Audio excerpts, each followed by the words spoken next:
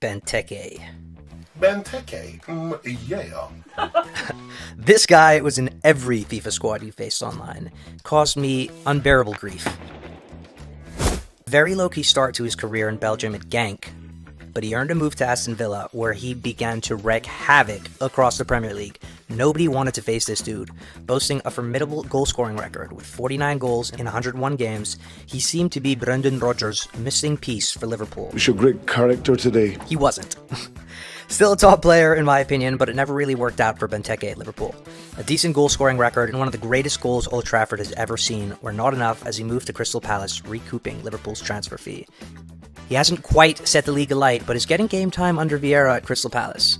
Regardless, I will always have a soft spot for this beast.